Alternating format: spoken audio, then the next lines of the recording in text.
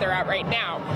Skyline comes into tonight's game against Skyview with a 10-0 record. The Grizz have an average margin of victory this year of 30 points per game to the action. First quarter, no score. Fourth down, Grizz on the offense, and Bridger Taylor rolls to his right, hooks up with Carson Lott for the big gain.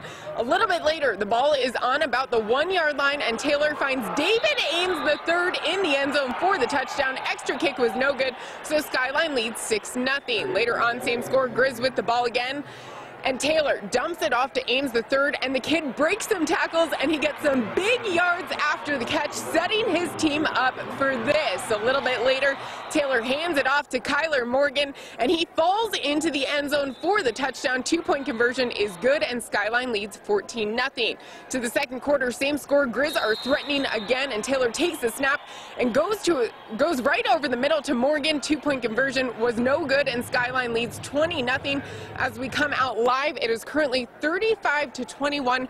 Grizz still with the lead, and Jeff, it hasn't been since the first Clinton won the presidency that the Skyline Grizz have won a state championship.